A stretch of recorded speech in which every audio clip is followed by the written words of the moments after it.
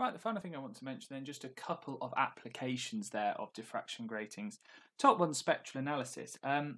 Because the angle of the different maxima is affected by the wavelength, light can be split into its spectrum using a diffraction grating because the different wavelengths are diffracted by different amounts.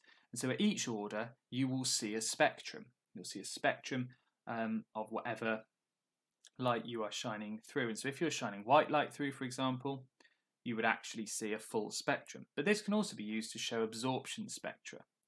Now, you talked about absorption spectra in the quantum topic, but if you were looking at the spectrum of light, say from a star or from a distant galaxy, you could use a diffraction grating to split that light up, and you would see the dark absorption lines where certain wavelengths were missing.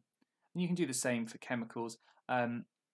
Gas lamps, if you look at a gas lamp, a discharge tube, say, through a diffraction grating, you will see those specific lines, the wavelengths of the light. So I'm not sure how clear this will be on the camera, but we said that you can use diffraction gratings to see the spectrum of light. So if I put a diffraction grating, that's just a normal lamp. If I put a diffraction grating in front of the camera, you can see there, I appreciate it's flickering, but you can see there that you can actually then see the spectrum. Okay, so underneath you can see that that is white light, it's made up of a spectrum.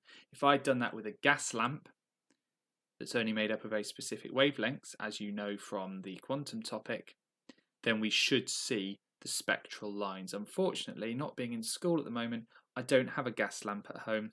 As and when I do, I will do a little video to show you. Now, as if by luck, out here I'm on a walk, like I do most days here on lockdown, and I found a sodium street light which is on, so having said I've not got a gas lamp, well I kind of do. Now, this isn't going to work very well, but I can put the diffraction grating over the camera. There it is. Now you can see normally you get a sort of spectrum, but if I look at the sodium street light, I don't. All I see is that yellow. Okay, so all I'm seeing there is the yellow of the sodium. I can even turn it the other way. I still just see that yellow light. I don't see any spectrum. And that, of course, is because sodium is a gas lamp, or sodium is a gas in the lamp, so you're only seeing the very, very specific frequencies of sodium, of the differences between the energy levels.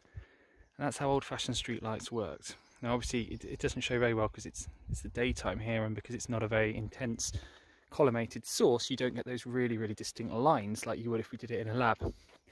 But you can see that you're not seeing a spectrum, you're only seeing the yellow light. And that's because it's a different type of light to the lamp we just looked at back in what I would call my recording studio, but it's actually just my spare room. Anyway, I hope that showed you a little bit. It's a good job I carry my diffraction grating with me at all times. You never know when it will come in useful. The second one there, X-ray crystallography, uses diffraction, but this time with X-rays instead of visible light.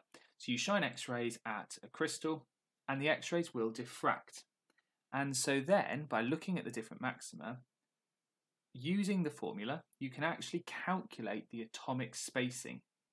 And you can work out how far apart the atoms are in the crystal. And in fact, this idea was used to determine the structure of DNA by looking at how the X-rays diffracted. Okay, right, that brings this section to a close, really, this section on interference and diffraction.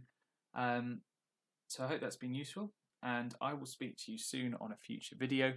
In the meantime, let me know if you've got any feedback on the videos, and I will speak to you soon.